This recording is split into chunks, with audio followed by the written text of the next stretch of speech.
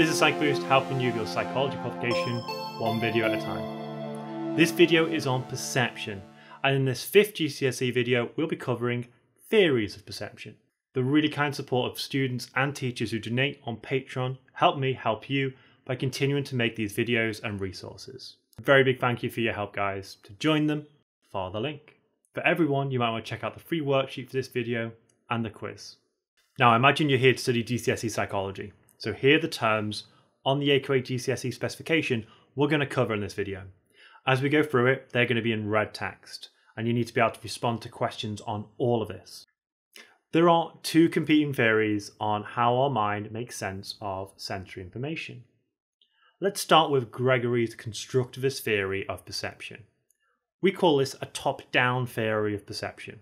So this suggests our cognitive processes actively construct our perception, using sensory information but combining it with stored knowledge, schemas and expectations into what we ultimately experience. Now, this theory suggests we have to construct perception because the sensory information we have about the world is just incomplete. Our brains have to make guesses, or we can say inferences, about factors like distance and motion. And our brains make those guesses from visual cues, so linear perspective and height in a plane. Inside our mind, we create what is called a model of reality.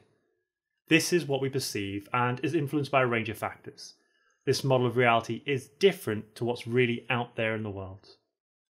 Gregorys' theory takes a nurture approach to explaining perception. We make our inferences based on the experiences we've had with the world.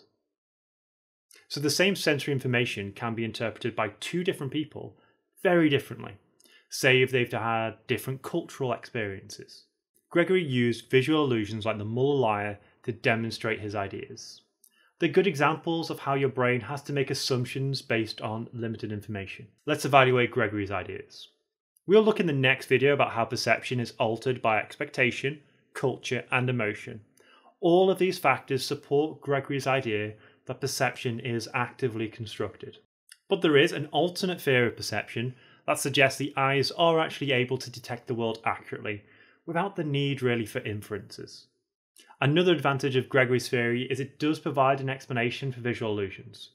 People make incorrect inferences from limited sensory information. But these visual illusions are unusual manipulated 2D images. They may not really apply to how we perceive the world in normal life. So the alternate theory of perception is Gibson's direct theory. This is described as a bottom-up theory. We passively and accurately perceive the world directly just using the information from our senses. Gibson thought that accurate direct perception has evolved in animals to help them navigate the environment. Those animals best adapted to accurately perceive the world survive. Now, Gibson thought that inferences weren't needed to make sense of visual information.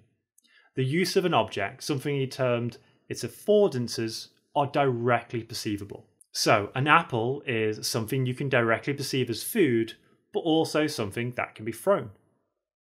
We don't need to rely on past experiences and inferences with apples to use them. The visual information we gain from our eyes is complex, so we have shades of light and colour, texture and details, and they're all perceived directly. This information allows an accurate and direct perception of the world, including the features of objects like distance. So we can see that Gibson's theory focuses on nature and its role in perception, suggesting that we have everything we need for accurate perception from birth. So, accurate perception is innate. He argued that from an evolutionary perspective, that animals would evolve to have the most accurate perception to help them survive. And one monocular depth cue that Gibson pointed to from the environment is motion parallax. So you've likely noticed this when you're in a car or a train. Things closest to us appear to move faster than things in the distance. Gibson used this example of motion parallax as an example of how much information our eyes can give us directly about features such as motion and depth. So let's look at evaluations of Gibson.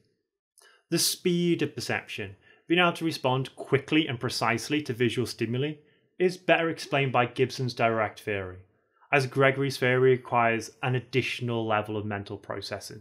Gibson theory suggests that we gain all of the information we need from our eyes, but this struggles to explain how we're fooled by visual illusions. But Gibson is correct in saying there's a significant amount of information directly perceived by the eyes. This could allow accurate perception. Now, one of the terms that Gibson used was affordances. This was used to explain how we automatically perceive the usefulness of objects from sensory information. Gibson used affordances to avoid the concept of inferences influencing perception. But researchers reject the idea of affordances, as many of the things we use in everyday life, we've learnt how to use and we've stored that knowledge. So, now that we've covered that content, you need to be able to use all the information to actually answer questions. Here are 5 questions I've made to test your skills. So, pause the video and give them a go. For those of you who support me on Patreon, I've put together an additional bonus video showing you how to answer these questions properly. For everybody else, thanks for watching, like, subscribe, and I'll see you in the next video on perception, factors affecting perception.